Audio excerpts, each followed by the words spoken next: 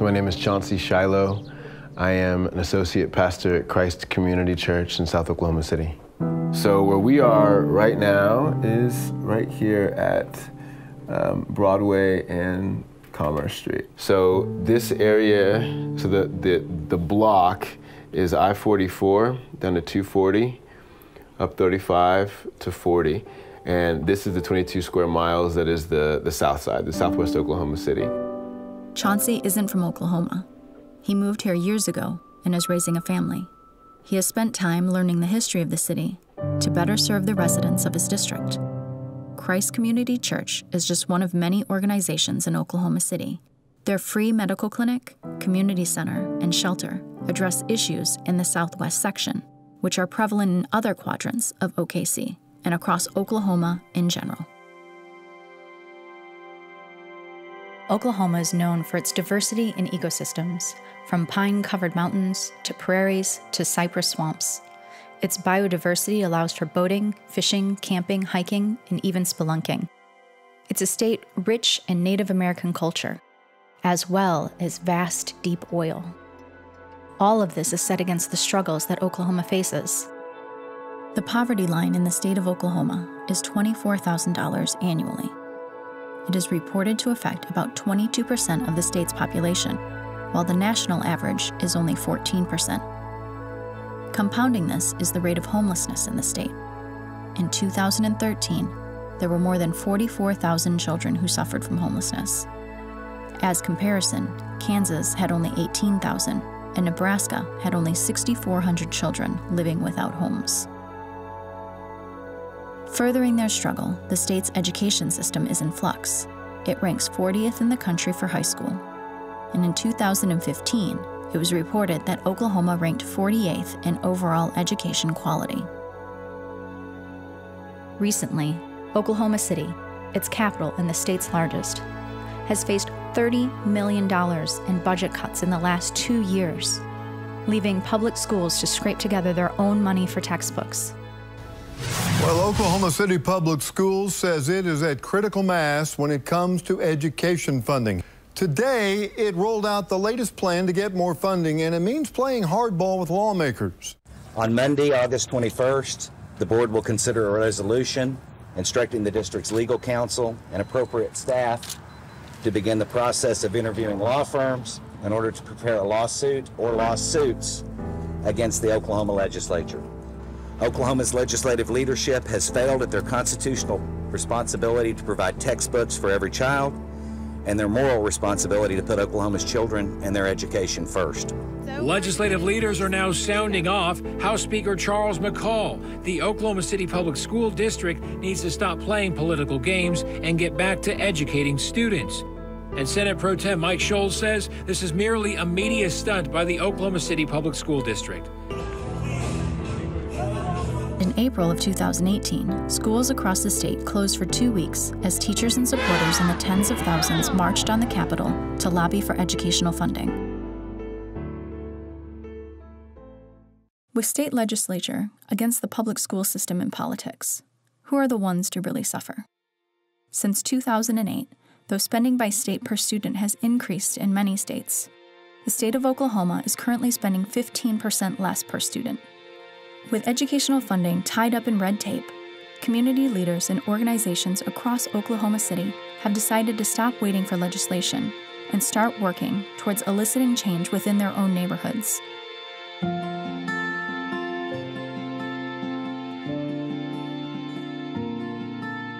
Dr. Nancy Snow, the director of the Institute for the Study of Human Flourishing, touches on this in her work at the University of Oklahoma. The Institute is an interesting combination of academics and real-world community outreach. So our mission is threefold: to promote virtue and flourishing in OU students, to promote the study and science of virtue and flourishing, and to promote the flourishing of all Oklahomans. As a professor of philosophy for more than 30 years, her focus has been on moral psychology and virtue ethics. Her passion led her to the Institute as a way to apply her philosophy to real life. The Institute is helping to address two big problems in Oklahoma. Number one, the social problems in the state. And number two, the problem of academic research not making meaningful changes at the local level. Before I arrived in Oklahoma, I received an email from the principal of Norman High, Dr. Scott Beck. Scott Beck is very, very interested in character development and human flourishing. I think immediately started talking about potential outreach and how the Institute's work and our work here might connect on some levels. And they have done work on their mission. Our school mission is, we have 3 words, very simple, and so citizenship, scholarship, and character. They've done work integrating that into their classrooms. Citizenship, this idea that I'm part of something bigger than myself, that I'm contributing to a greater cause. Scholarship, addressing the academic nature and what it means to be a scholar and what it means to have curiosity and learn and a love for learning. And then, of course, the character piece. So this is a fundamental part of our work, right? As in terms of work that we've done with the Institute, Dr. Snow has addressed our faculty on the topic of character. This summer, the Institute actually hosted a week-long training for teachers, talking about character strengths and beyond. They've taken advantage of the things the Institute has to offer. They were our first partner high school. Our first 2 days of school orientation with our students, a significant portion of that time was spent in that work, where every kid is, we're talking about exemplar theory, and we're talking about, virtues, and we're talking about character strengths, and what do these things look like, and who's a great example of humility, and who is an exemplar of kindness, right? So these are a lot of the work that we've done with the Institute, has stemmed from that training. The principles of the Institute are derived from an effort to be a bridge between academia and the local community. The Institute's philosophy of how to help schools teach character starts from the assumption that good teachers already teach virtue. Since virtues are necessary for being a good student and a good member of the educational community, they use academic training and resources to help raise conscious awareness for the teachers, give them virtue terminology and concepts, and support their professional development with learning in the brain conferences, and in some cases, academic life coaching, to improve what they're already doing. This establishes a culture of virtue that grows organically from the school's own culture, rather than handing them a pre-developed program, like a barnacle added on to their existing work. It's easy for me to say every good teacher teaches character, but to do that and to think through it in a more intentional way. I absolutely believe that my entire career I have done this. I also absolutely know I can do better. And thinking through what I'm doing and why I'm doing it. The word intentionality has always been important for me. In the last few years, it's been crucial.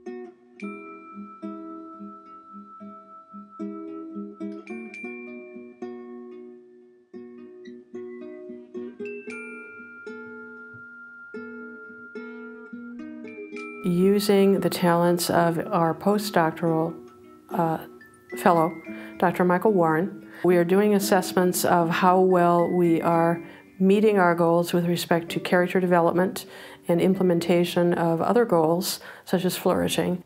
So we've been partnering with Lieutenant Cubitt from the Oklahoma City Police Department, and he runs a program called FACT. And FACT stands for Family Awareness and Community Teamwork. It's a gang prevention program. It originally started as a gang prevention program. It's kind of morphed into a mentoring program where 4 police officers work in plain clothes full-time as mentors in the community to inner city kids. The portion that I came in with to help run assessments and evaluations on was one little part of FACT, which is called Movie Night. And this involves once weekly meetings where kids between ages 10 and 19, might be 18, come into one of the community centers, and they have some games to play, so there's some socialization, things of this sort, but then they all share a meal together, and then towards the end there's about a maybe 45-minute long character lesson. We see the kids getting better and better in their character. We see it, but we don't have any tangible thing to show for it. We don't have any data to show for it. And so the Institute offered a partnership with us to come in and talk to our kids and survey our kids and survey our parents and our officers to figure out, exactly what we're doing right and what we're doing wrong, and if in fact we're actually having any kind of effect on their character, their personal virtues at all. And so it's been fabulous that they've taken an interest in our work, and it's been fabulous to show us that what we're doing actually makes a difference in the lives not only of our kids, but ultimately our community. We interviewed the students, the kids, some of their parents, and some of the police officers. And kind of a sampling of our findings are that amongst the kids, those who have been involved with the FACT program, the Movie Night FACT program longer, report higher character across our 9 different virtues that our Institute supports. What we have to do is we have to increase the number of good options they have. Make it more difficult for them to make a bad choice. Fit camp out there, we have 30 kids, man. Y'all use the stuff? Yeah. Y'all did? Yeah, it was good. It was real good. It worked out. And so inner city has a lot of bad choices. What we have to do before they get there is we have to try to eliminate the bad options, right? That's an adult thing. That's not a kid thing. And so when I see bad options for kids, I try to eliminate it, not only for that kid, but for the community.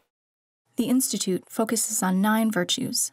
These include the intellectual virtues of love of learning, intellectual humility, and open-mindedness, the executive virtues of self-regulation, perseverance, and honesty, and the civic virtues of civility, compassion, and fairness.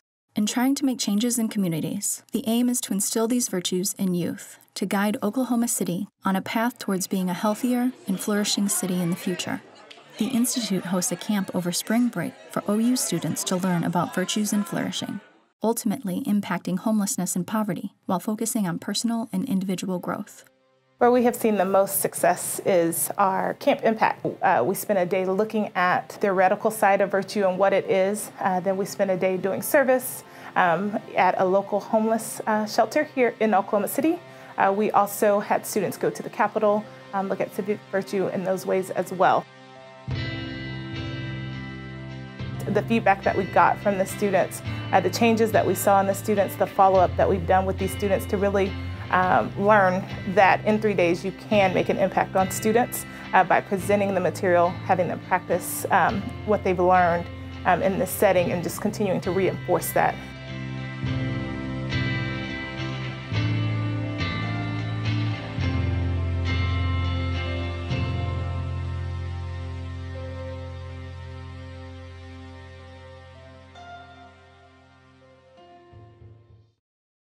You all know each other well. Maybe someone you haven't talked to much since camp. In order to understand how much the students demonstrate and incorporate the virtues from camp into daily life, the Institute follows the campers with assessment and gatherings over time.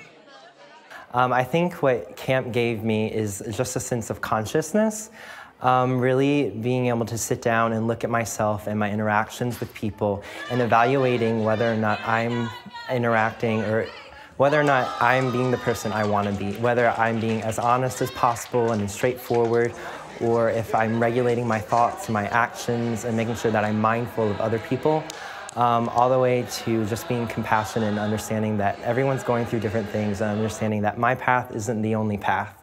So just being conscious about everything that's happening in the world around me and conscious that's happening within my mind, I think that's the way that camp has impacted me the most.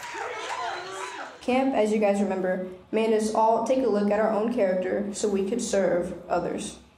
All of our impact statements mean something to us, and I challenge everyone to stay on top of that goal. By all the blank expressions, I kind of figured maybe we might have forgotten about our impact statements. So I do challenge us to stay on top of it, because I know that personally I fell off the wagon as well, and I've even stopped working on my lowest virtue, self-regulation. Like with self-regulation, that was my lowest virtue, and that's still pretty hard because finals and just everything, just like, you know, college, it just starts eating away at you, and sometimes it's hard to remember the things that you do learn.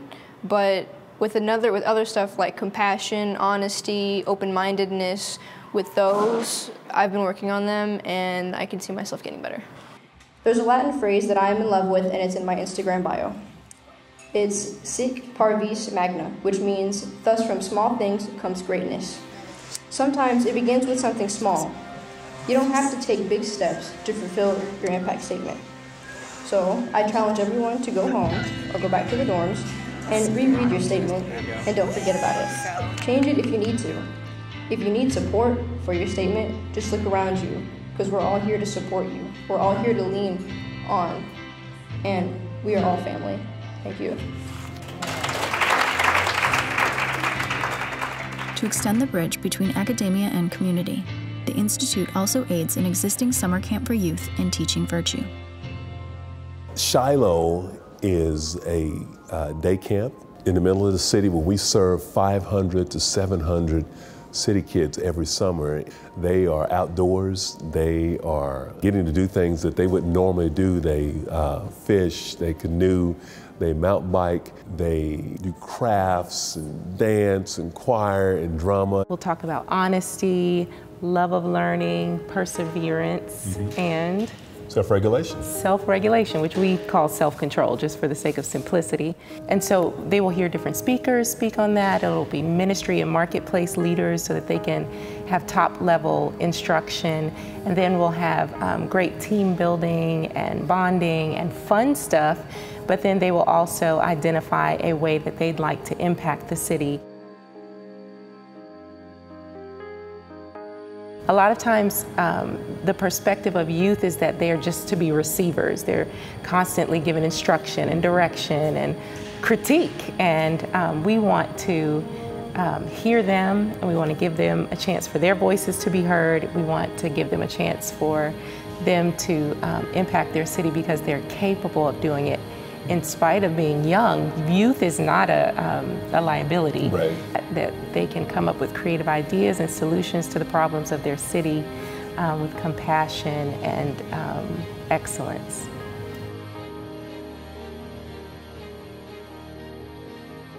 As the city and its people continue to struggle, some groups like Salt and Light Leadership Training aim to initiate an action-oriented movement. Working with the Institute allows for forward motion as they can apply an academic foundation instead of the organization starting from square one. Well, we've asked a couple of sort of broad questions along the way. For example, what if Oklahoma City were the best place in the country to raise a child? What would that look like?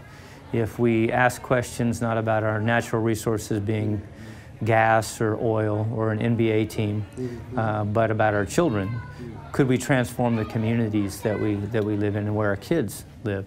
And I guess the more fundamental and present question is are our children healthy in Oklahoma City? Are they well, is the question we're asking.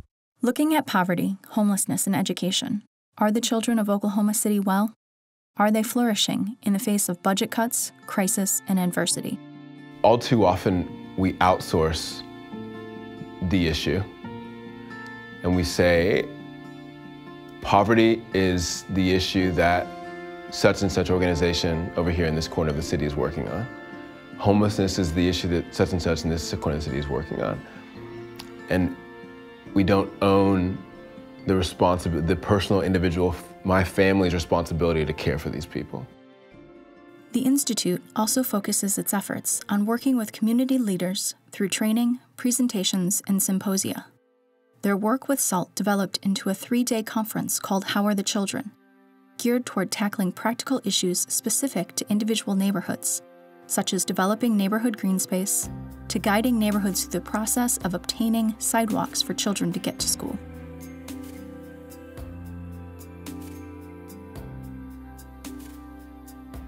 How Are the Children is kind of a long title for an initiative, but where it came from is a story, and the story is from the Maasai Mara tribe. It's a warrior tribe in Africa, in Kenya, and when warriors greet each other, they don't say, hello, how are you, in their language.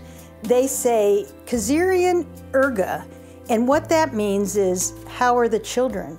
So for them, for these warriors, the most important thing for the measurement of the health of their communities, for their villages, is how the children are. And I think that teaching point is something that our culture is kind of clueless about.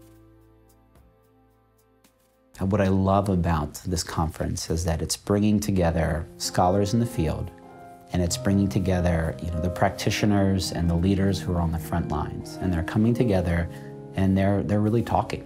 That the scholars are presenting frameworks, they're presenting tools, they're presenting ways to go about engaging and transforming institutions and individuals, where the ones on the front lines are bringing challenges. They're bringing their lived experience. And I think together, as they talk through what are, not only the broader vision, but also what are the concrete next steps, right? Like, where's the next place that we're gonna go? What is the next kind of burgeoning opportunity that we can take advantage of? And what do we need to get there?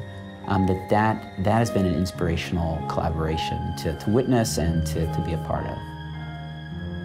SALT embodies the ideas and the energy for creating change, but also suffers from the challenges local organizations face when trying to initiate solutions.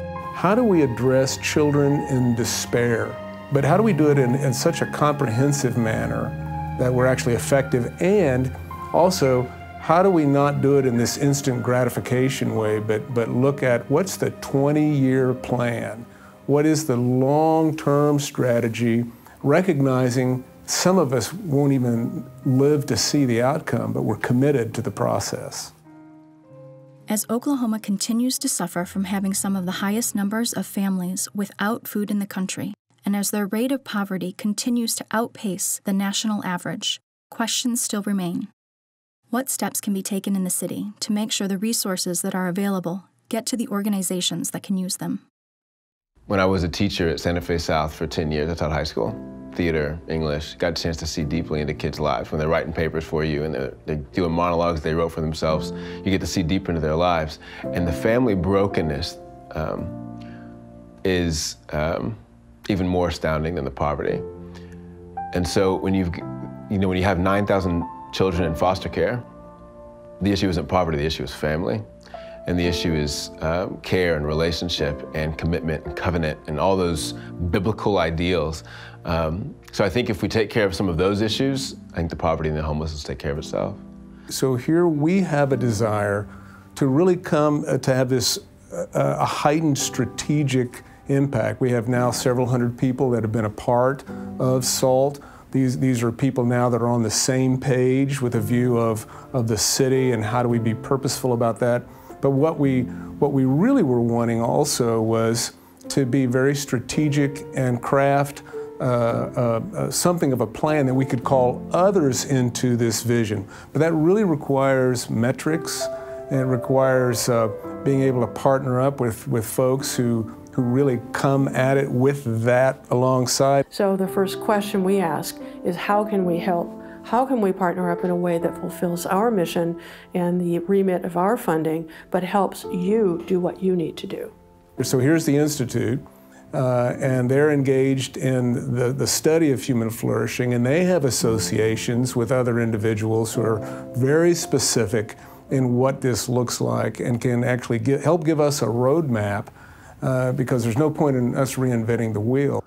Oklahoma City could become the most beautiful vision of itself.